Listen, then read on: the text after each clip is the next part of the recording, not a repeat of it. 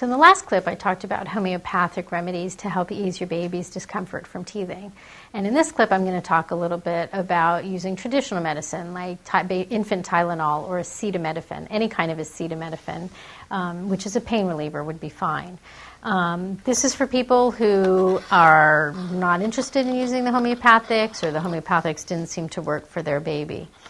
When you give it to them, you're going to want to call your pediatrician or talk to your pediatrician before giving it to the baby to find out the exact dosage that is appropriate for your size child. So when you give this to the baby, first you have to get through the parent-proof top here, and you're going to figure out, you're going to fill it up and then squeeze it down to the amount that your pediatrician has recommended for your age and weight size baby.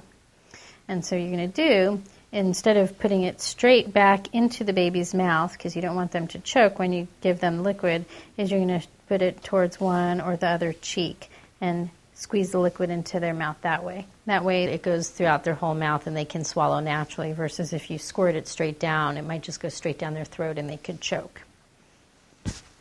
So when using Tylenol, I recommend that you don't use it too much and save it for the really important times, usually at nighttime. Usually during the daytime, you can distract them with toys or teethers or different activities. The homeopathic remedies usually are good for at least the daytime if they don't work for your baby at nighttime.